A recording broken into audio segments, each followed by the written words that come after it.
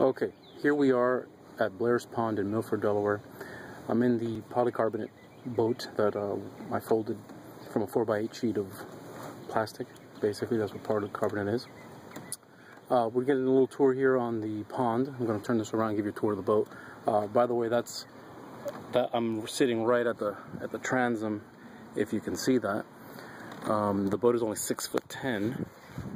Here is the front end of it. You can see the business in there. We got a trolling motor, 30-pound thrust. If you push, we turn left. If you pull, we turn right.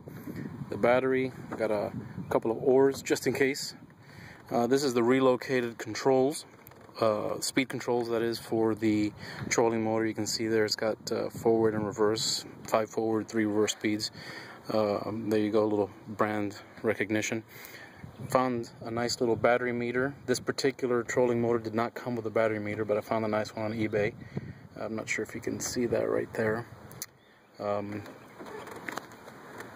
Basically, here's the boat. It's clear. You can see, let's see down here, there's the water line. Let's see there. You can see this is with the camera inside the boat. The whole boat is clear. It's hard to video the boat while I'm in the boat because it's so small.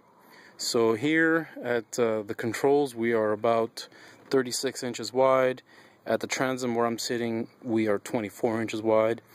It's a deep V in the front, it's a flat bottom in the back, and of course the geometry that transitions between the two. In the back here, we have a total draft of about 12 inches.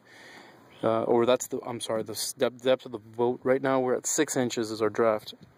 The front of the boat is about 15 and a half inches deep, and you can see there we are about 8, maybe 10 inches to the water line. So all in all, it's not a bad little boat as far as capacity is concerned.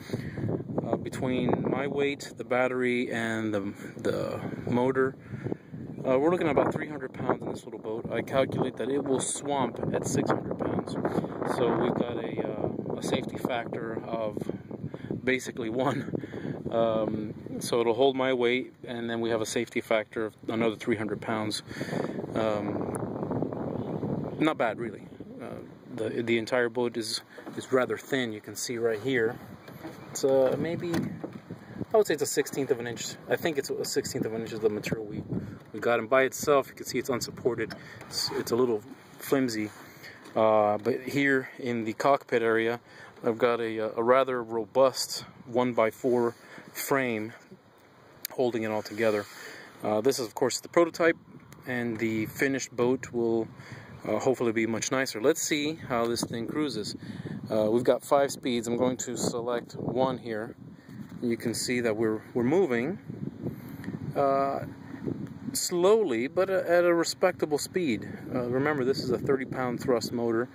The boat itself only weighs about 15 pounds, and it's carrying 300 pounds of payload, really. Not bad. A little gentle left-hand turn. She basically has a 0 turn radius. We have so much movement in the linkage here that I can turn left fully, 360 degrees on the center axis of the boat, and turn right just as tightly.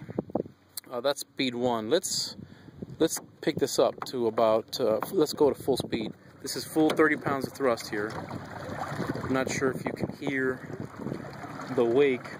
We're actually fighting a little bit of a current here, but it's not terrible. Not sure if you can make out the speed. Pretty decent. Let's take a look at the water line.